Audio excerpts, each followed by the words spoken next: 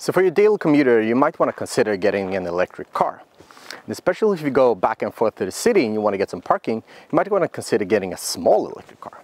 But for most of you in the US, you're thinking then Tesla Model 3. But if you live in Europe, there are some far better alternatives. As an example, you can get something like this, the Renault Twizy. It's a small two-seater car from Renault that was launched in 2012 and that is sort of made for a city commute. It's super narrow and it's very small. I'm not a huge person, and as you can see, it's not big. It comes with a couple of different configurations, this one being the larger battery, and it takes you around 80 kilometers on a full charge. A full charge which you get from just plugging it in to your regular wall connector. It should have a hatch here, but they break all the time, so just leave that sort of open. So the Twizy comes with a couple of quirks. The most obvious ones are potentially the doors. So from factory, these cars actually come without any doors at all. Instead, you get dual sort of seat belts, and you can just look out on the road. If you want to, you could spec the doors as an optional extra, but it does not give you any windows.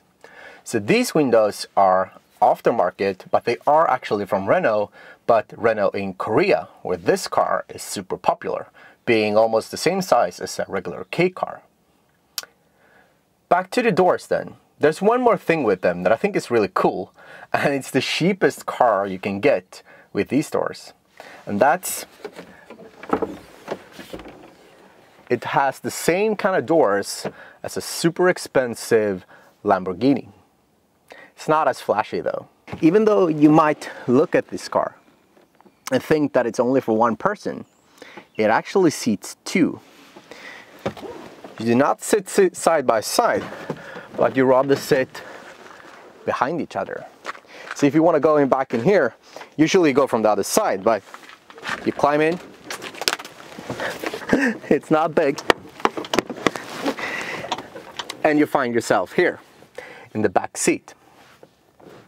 It doesn't have that much space, and this is where you want to put your luggage if you are going somewhere. But you can if you want to. And talking about sports cars as the Lamborghini, another thing you get here is the center driving position as a McLaren F1. Just kidding. Well, you do get that one, but that's as close as a similarity as you get. But you do get this amazing view when you drive it. It just makes you feel like you're one with the car, and it feels just as a go-kart. So funny doors aside, that's not why you're getting one of these cars. It's rather because of its size. Being short, being narrow, it means you can park it virtually anywhere. It goes into spots that no other car does, meaning it's quite easy to find those spots in the city. I've gone into the city with this a couple of times, and I never spent more than a couple of minutes searching for a parking spot. In my other cars, it might take up to an hour. But you also buy them because they're cheap. They're quite cheap to buy, they're cheap to insure, and they're cheap to run due to that sort of electrical power unit. And since they are small, they are also not that heavy. It weighs around 450 kilos, and you need to do the math yourself if you're in the US. That means it doesn't need that much energy to actually go somewhere, which means it charges up very quickly. It also means that it's super fun to drive. This specific example is actually my daily commuter.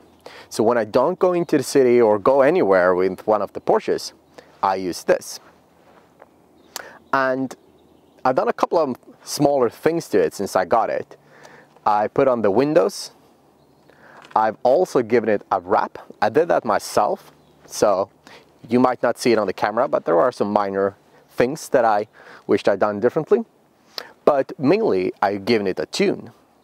So I bought this electrical box from a guy in Norway that made it possible for me to not only tune the engine, but also tune the brakes. So it comes with a mod that you can actually tune how much the brakes are regenerating, how they are working, but also how quick it accelerates. So you can select if you want the brake pedal to instantly just give you almost like a sporty, like a sports car brake feel, or if you just want it to roll. You can also say if you want it to automatically brake when you lift up the throttle, or if you want it to just continue rolling forward, just as you can do in any modern sort of electrical car today. Did not come as that from factory, but I think that little mod for 400 euros gave it so much more of a modern feel. Because this car is actually from 2012.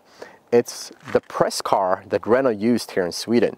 And a friend of mine drove it the first day, and he said it was one of the best or funniest cars he ever driven, and I can agree with him. It's very fun. It's not as emotional as one of the Porsches, but it's super, super funny as a go-kart is. But with that said, I think it's time that we take it for a little spin. So driving the Twizy, you're in this little cocoon. It's not the quietest, nor is it maybe the most comfortable drive, but it's not bad.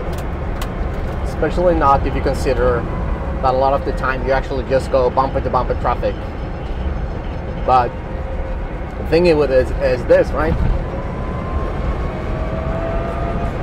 The go-kart feeling. Especially now when the car is in sort of the most aggressive of the stages for the tune. There's like Eco, Normal, and I now have it in Sport. It's not super quick, but it's I promise you that it's quicker than your Volkswagen Polo or something like that off the line. Then it slows down. But one of the things that this car has, it's on the dash, you get this little pointer with 3 sort of steps. And that shows you how much energy you're using. Step 1 is sort of just a little bit of gas, but you can actually creep away and stay in quite high speeds on that first one.